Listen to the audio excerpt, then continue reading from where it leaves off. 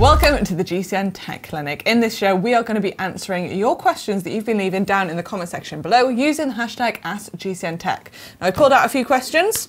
Should we get right to it? Without further ado, let's do it. Let's do it. First question is from Daniel. They say, hi guys, going on from the question of the week about a specific downhill bike, why don't the pros grab bottles filled with cement from a soigneur for the descent and then toss them when they get to the bottom? No one would do that. It makes no sense. Wasteful. Yeah. Filling your bottles with cement. Oh, they're just going to do that before every single... What do you just carry a cement mixer in the team truck? Yeah, yeah, and then just every single descent. There's a lot of descents. It just seems very impractical, doesn't it? Yeah, I don't think... I mean, it might get really desperate times, and that's the difference between winning and losing a race. Then we might see something similar happen.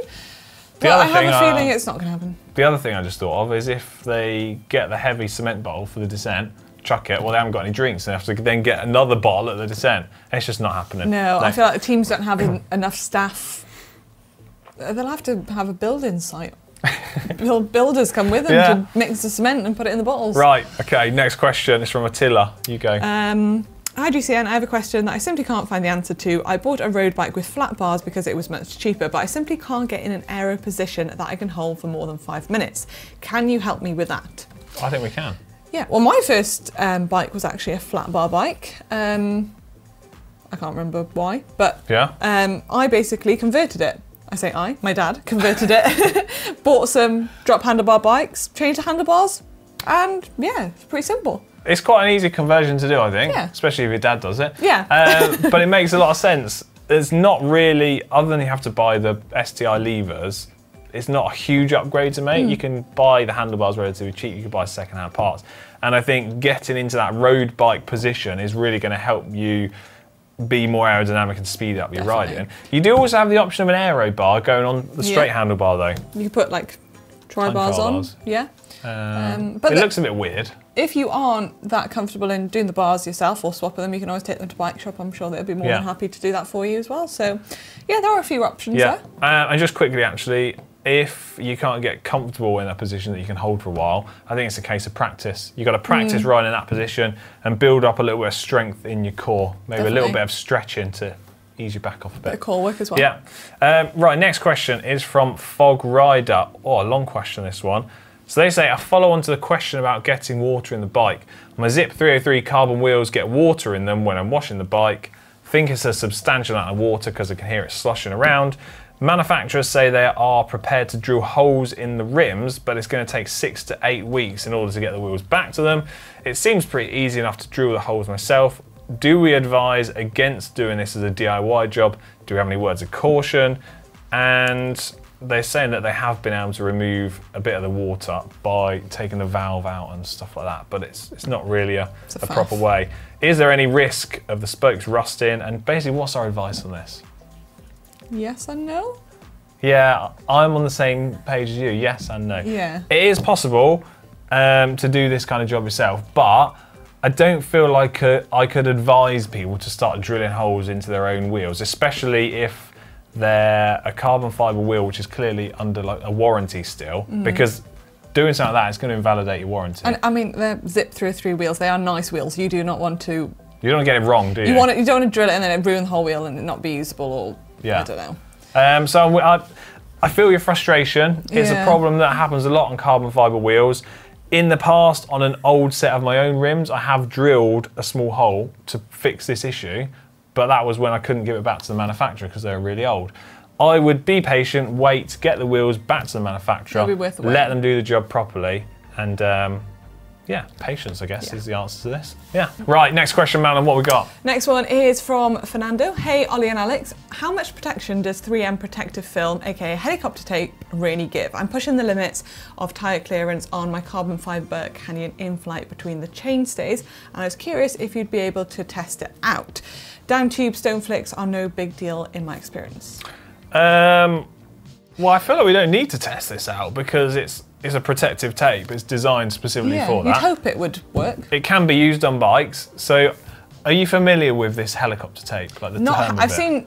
No, I haven't seen this helicopter tape. But I've seen like protective films on bikes. Yeah, so it's that principle. It's just a clear tape, slightly thicker to offer protection from like damage to the paintwork and stuff like that. So if it's protecting the down tube from stones flicking up, it sounds like it's perfect to put on the area where you're concerned that the tyre might be a bit close and dragging like stones through the frame. Yeah. So I don't think we need to test it out, and I would advise on trying it out. If you're not really worried, can you not just put 2 layers of it on? Would that give it a bit of extra protection? Yeah, I mean, if there's enough clearance for that. Yeah. Put the tape on areas that you want to protect the bike. Job done. Simple. Easy. Matt Armistead, hi GCN. If you have a very strong tailwind, would riding in a more upright position be faster than riding in a more aerodynamic position? My thinking is that your body is going to catch the wind and make you go faster. There's a few ifs and buts with this question. Do you want to share your thoughts on it first? I mean, I think it makes sense. You would be faster if there's more surface area. Yeah, pushing you along. Yeah, but then I've never actually been in that situation and gone, oh, I've got a tailwind. Go like this. Yeah, I can't say I've ever actually tried it out specifically, but... And I've never seen a pro really do it. No, well, the reasoning behind this, I feel, is once your riding speed is above the speed of the tailwind, then there's no point in sitting up, because if the wind's going 30 kilometers an hour and you're traveling 40, you're effectively still got 10 kilometers an hour wind hitting you. Yeah, so then you need to start getting in to be more aerodynamic again. If you're riding at 15 kilometers an hour and you've got a 30 kilometer tailwind behind you, sit up like a parachute. It's going to help you speed you up. Exactly. God, all the burning tech questions we answered. I know. Tailwind, sit up, go faster. Last question is from Carlos. What they got to say?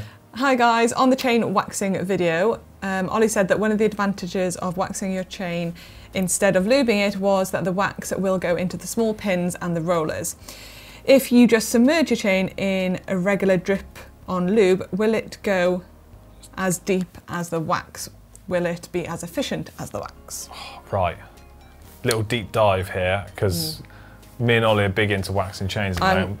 We've been nerding out on it. I'm not in on this waxing trend yet. Oh, we are such a pair of losers talking about this stuff. Right, super simple principle. The wax that you submerge your chain in, you heat it up, it goes from effectively a solid to a really thin, runny liquid. You put your chain in, all of the wax, because it's so thin and runny, works its way into all of the little gaps. Fantastic.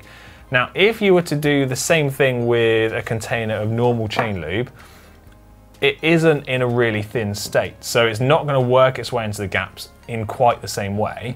But the big difference here is that when you remove your chain from heated wax, the wax then cools to form a solid, so it stays in place, and it's not easy to work its way out of the gaps. The normal lube that you haven't heated up and hasn't gone any thinner or thicker, well, it can work its way out the chain just as easy as it worked its way in, and normal drip-on type lubes tend to be a little bit stickier and they're going to attract a little bit more dirt.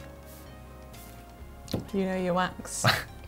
You're going to have to do wax in your chain soon. Yeah. Keep up with the trend. Yeah, you're going to have to. I'm fine with normal lube. All right. Right, that was it. Last question for this week's GCN Tech Clinic. Hope you found that helpful. I apologise if we haven't answered your question yet, but be persistent. Get them in the comments down below, and well, yeah, there's always next week. Yeah, keep leaving the question until we answer it, basically. There's always next week. We do it every week. Right, see you later. Bye.